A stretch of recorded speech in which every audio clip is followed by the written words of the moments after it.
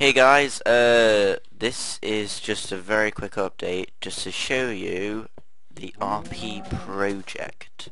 Actually, it's kind of raining here, so it makes the town look dark and gloomy. But as you can see, there's quite a few houses around. There'll be a lot more houses around here. Passageway over there. Oh, did it just stop raining then? Oh, it's because of the tree. Never mind. But yeah, they got back gardens and stuff, which is kind of nice. Yeah, which is kind of nice. Passageway, bridge, that will be better one day when they get it to be working. Nice pathway, massive house, which I did take from the texture pack that I use. I'll put the link down in the description below. But yeah, I've basically copied it because it was the most nicest house I've seen, and then filled up with stuff.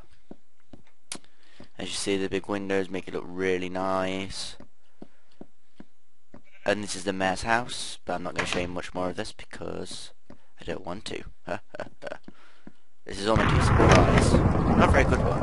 Oh god, did you just see that? It's burning! Oh no. I shouldn't have built this out of wood. But yeah. It's just a very quick update. As you see, that's the boundaries and stuff like that. Let me just go up here. I'll show you what it looks like from above. So a little passageway here which leads down. How you get to here, well, you see, that's where quests come in.